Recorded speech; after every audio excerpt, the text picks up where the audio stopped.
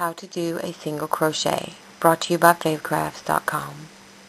Take your hook, go through a chain, bring it up and hook it, and come back through the chain.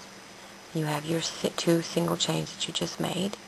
Take and you go hook the yarn again, come through the first one and the second one. Now, we've got our first one done, now we're going to work on the second one.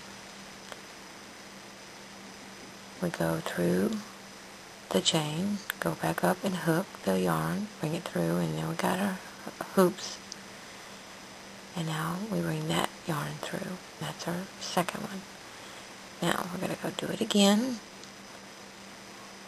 And don't be frustrated if it looks a little, like it's got a lot of holes in it.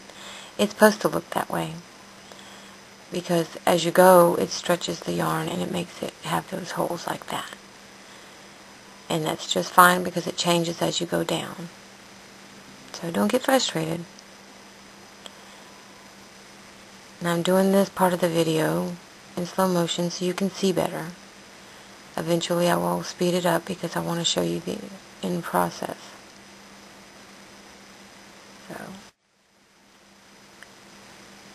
Okay, and here's a little part of it. This is what I've gotten accomplished so far. Yours should look just like this. Now I'm going to speed this process up so that you can see my ending results. Now we're going to continue. You go up, you hoop, you loop it, then you come back through this first and the second chain. Then we go back through another chain, hoop it, come back through, and you have your chain again started. Here's what it looks like.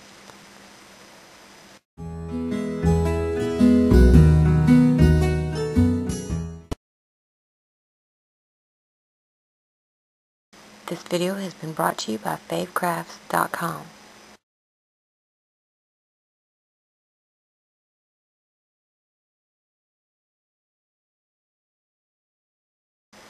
For more videos like this and more craft ideas, visit favecrafts.com.